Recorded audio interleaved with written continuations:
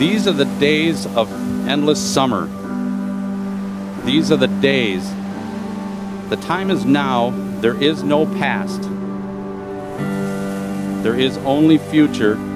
There's only here. There's only now. I've known Vhe and Joe for about 25 years.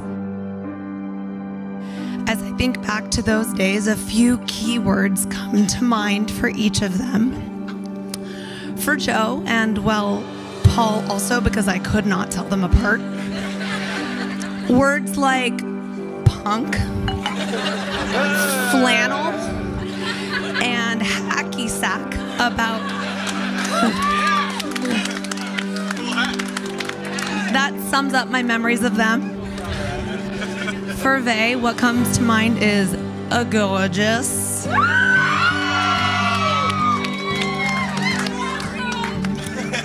artsy like her father, and just so dang cool. I mean, her name was Vhe Ferrari.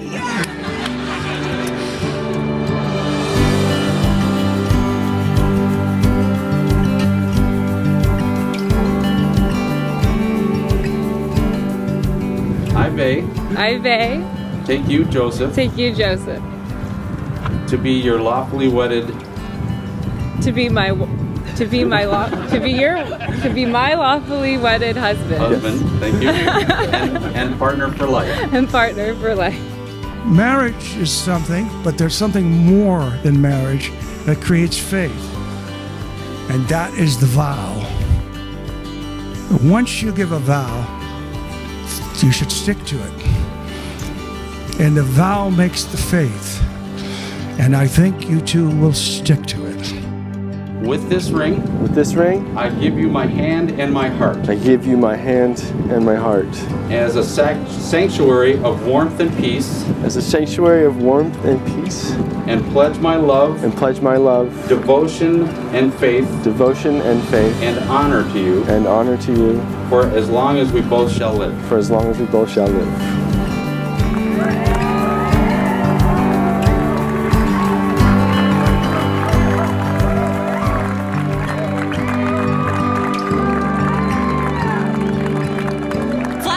To catching up with Vhe when she lived in SF and I lived in Philadelphia. I remember the exact phone call when she told me about this boy. This man.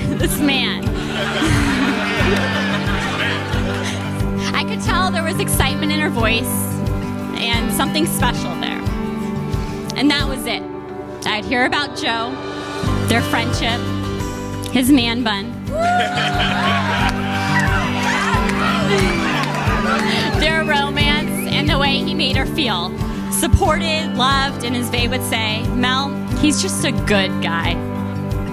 I just can't wait to get to meet all of you guys. I haven't met everybody, but, you know, we have all night to dance and hang out and drink, and so, you know, let's all just do the same thing and embrace each other and Joe and Vhe, and it's all love, man. It's freaking love, baby! That's what this is!